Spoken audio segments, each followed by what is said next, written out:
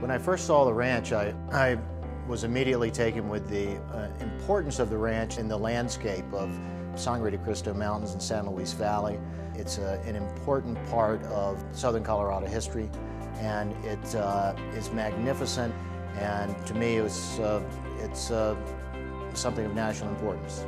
The conservation easement that's going to happen here in a couple of minutes is really a statement that we're saying this is important and we want to protect this forever. For conservation, it is the spirit of Louis Bacon which allows us today to say that the Southern Rockies are in fact a landscape of national significance and one that will be protected for generations to come.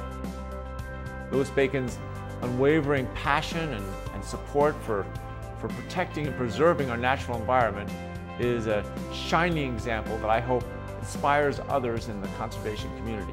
The Trinchera Blanca Ranch is a keystone part of the Sangre de Cristo mountain group, and with these donations, it helps to create, or it does create, a contiguous mosaic of privately held and publicly protected lands that will stay in perpetuity. Today, we're delighted to sign an easement on the 77,000 acres of the Trinchera side of the ranch. I can't imagine a better conservation owner for Trinchera Ranch, or really any property in the United States, than Louis Bacon. It has always been a challenge to preserve and protect both private lands and public lands.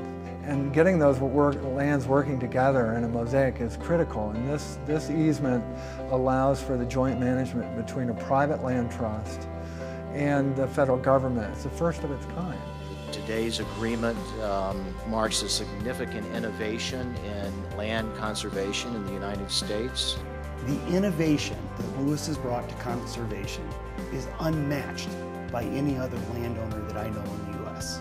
Never would we have imagined that there would be such generosity that would come so quickly in protecting the resources that we have, in protecting our landscapes, our wildlife corridors, our water, our tourism, everything that contributes to our local economy. We're the best type of neighbor that we could have ever asked for. This conservation easement is going to protect the land, it's going to protect the wildlife, and it will do so for generations to come. And so a magnificent view corridor will be protected for all of San Luis Valley, for Colorado and the tourist economy that is there. With that, it is my true honor to be able to introduce the person who has made all this possible, the owner of both the Trinchera and the Blanca Ranches, Louis Bacon.